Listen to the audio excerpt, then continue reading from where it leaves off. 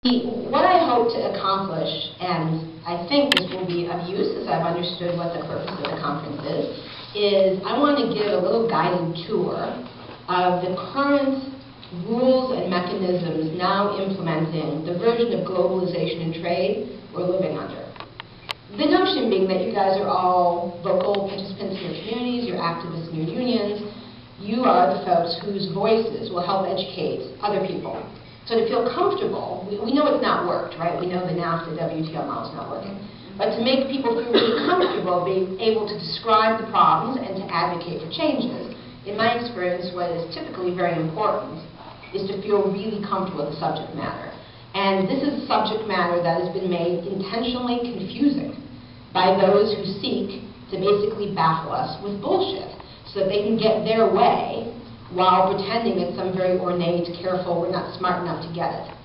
And it's basically camouflage to sneak in with an agenda that we all know about. It's actually not anything so new. It was packaged in a different delivery mechanism.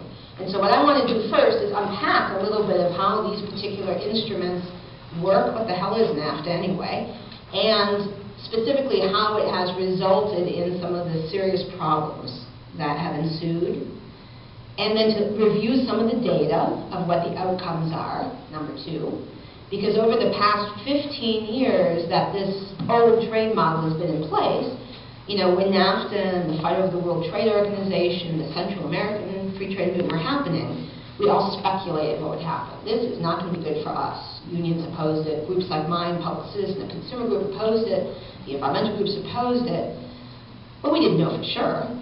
We could look at the writing and try and guess what would happen. Now we have 15 years of actual lived results, and it's been devastating. It's our strongest argument, because I call it Bretton Woods Agreement.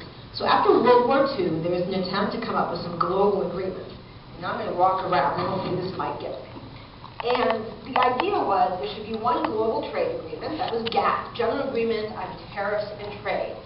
It only covered trade in goods, so that everyone, besides having a copy of the slides, that folks can use our website, TradeWatch. It's got talking points, it's got the data. If you want to dig in on the details of any of these issues I've talked about, if you want to actually get the damn study about how drugs got more expensive because of WTO, our website is the place to go. EyesOnTrade.org, it's a blog. You get updates about twice a week. It's the breaking news and dirt on trade politics and also on stuff that's happening internationally. So when one of these new cases breaks, that could be a great argument point. For instance, a bunch of our friends in the building trades are on that, because we're tracking a case where maybe a foreign firm is actually threatening Davis-Bacon as an illegal procurement conditionality. And so they're all clicking over, oh God, did it happen today? It hasn't, by the way. I think we can dodge that.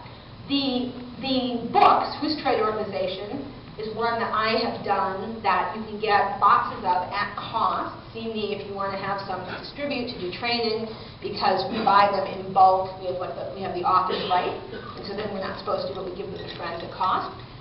It has all the WTO data and cases, because it's the global, these are international agreements.